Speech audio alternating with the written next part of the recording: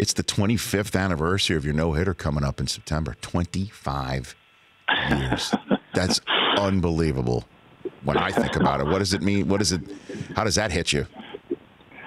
You know, it means a lot to me. A no-hitter is such a cool thing, and it kind of comes out of the blue.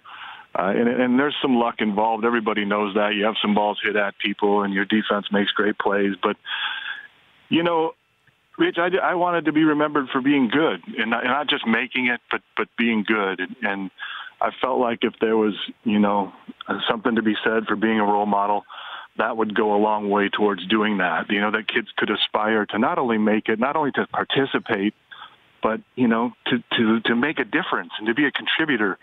And while it was only one game, you know, that no-hitter is you know, given me something to hang my hat on. It's given people something that remember me by, just particularly the fact that it happened in New York with the pinstripes with the Yankees. You know, it's something that's been a lifelong touchstone and something I'm very proud of. So, as you mentioned, every no-hitter does, as you say, have the aspect of luck. What was the one?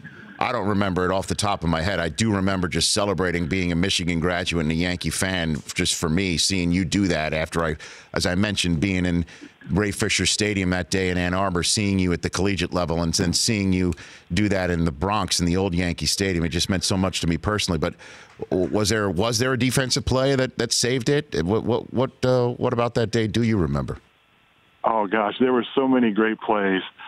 I remember, you know, it wasn't a perfect game. I walked a few guys that day, and I had a guy on first base, and Manny Ramirez had just been called up to the Indians that day, or a couple days before, had a huge contingent from New York City where he had a lot of friends and family. They were all down the left field line cheering and screaming, and I didn't know much about him. There wasn't much of a scouting report of this young kid. We all knew he was good, and he hit a ball at Randy Velarde at shortstop that I don't know how Randy got in front of it, but he did. But he did. It one-hopped him. He kind of jumped up, almost caught it in his chest, and then threw it over to actually got a double play out of it. So, I mean, it was just kind of meant to be that day, and you know, it's just something, like I said, I cherish so much to have that connection with the Yankee organization and with the city. Well, I'm just glad that Manny Ramirez's career as a Yankee killer started on September 5th, not September 4th, 1993, because Manny would have days against the Yankees, no question about it, being from right there, as you mentioned. Did anybody try to bunt on you that day? Do you recall? You know, funny enough, Kenny Lofton tried to bunt. Ninth inning, leadoff hitter, 4-0. We're winning. Oof. And Kenny came up, and, you know, obviously he was tough to get out in the first place, but he took us by complete surprise, tried to bunt the ball, went down the third base line, and thank goodness it trickled foul because he would have been safe by 30 feet. And I love it because the fans rained down on Kenny pretty good at that point. The Bronx cheer. The Bronx cheer. Is that Bush?